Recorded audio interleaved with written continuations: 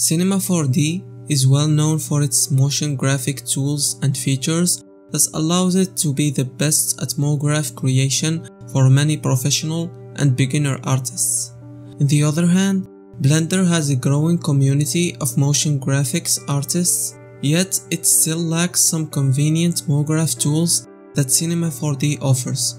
So in this video, we are going to talk about JMograph, which is a Blender add-on that offers a similar set of Gmograph tools and features that Cinema 4D has. So without further ado, let's get started. This video is brought to you by Learn to Make Looping Animations, a Blender course that teaches you to create 4 high-quality looping animations step by step. Check it out in the link below. The add-on is created by JUNJIE, a motion designer who has been working in the motion industry for more than 10 years, and he realized that there was a serious need for such a tool in Blender. JMograph offers a similar workflow to Cinema 4D's most featured Gmograph system, which is very powerful for creation Gmograph work. To use this add-on, you need only 3 steps to create a common Gmograph effect using geometry nodes. The first step is creating a cloner, then an effector, and lastly a field control. You can use this add-on to create amazing looking fractal motions, laser scannings, and mapping image color to instances effects. Now let's talk about the process of creating motion graphics artworks with this add-on.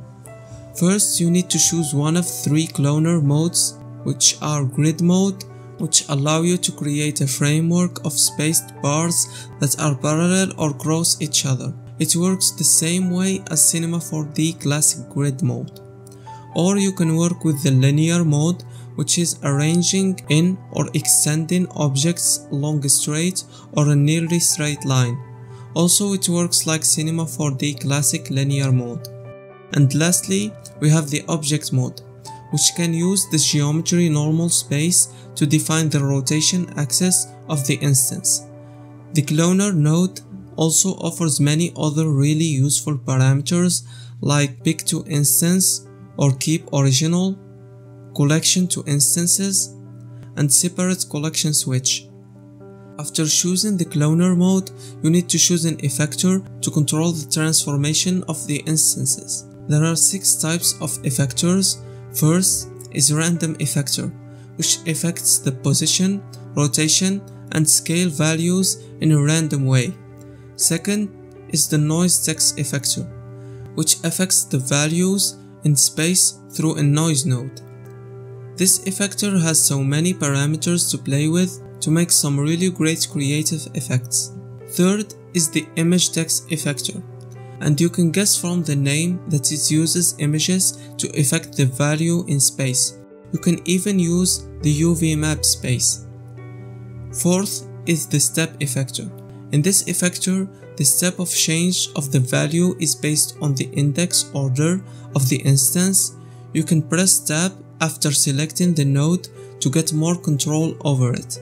Fifth is the plane effector, which help you add base movement changes to your instances.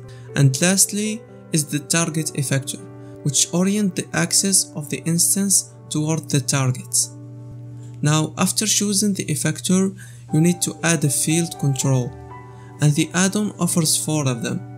The first one named as simple, which usually controls with an empty object and can change the appearance to a sphere or a cube with rounded control parameter. Second is noise, which controls the field by mapping a texture on it. The third is object, which uses an object, whatever it is, as a controller for the field. And lastly is linear, which orient the axis of the instance toward the target. Now that's all you need to know to be able to create motion graphics using this add-on. Also, maybe there will be more cool nodes and features added to this add-on because the creator promises to add more Cinema 4D Gmograph features to this node kit and even add a bit of other more powerful stuff. And also we can see that the add-on is already being improved by looking at the update history and the 1.4 update. Now, the add-on comes with 4 licenses: a personal license, which acquires attribution for $29, a pro license for $39 that offers no attribution required, plus some example files, a studio license for multiple users, and the light preview version, which includes linear cloner, a random effector, and a simple field control.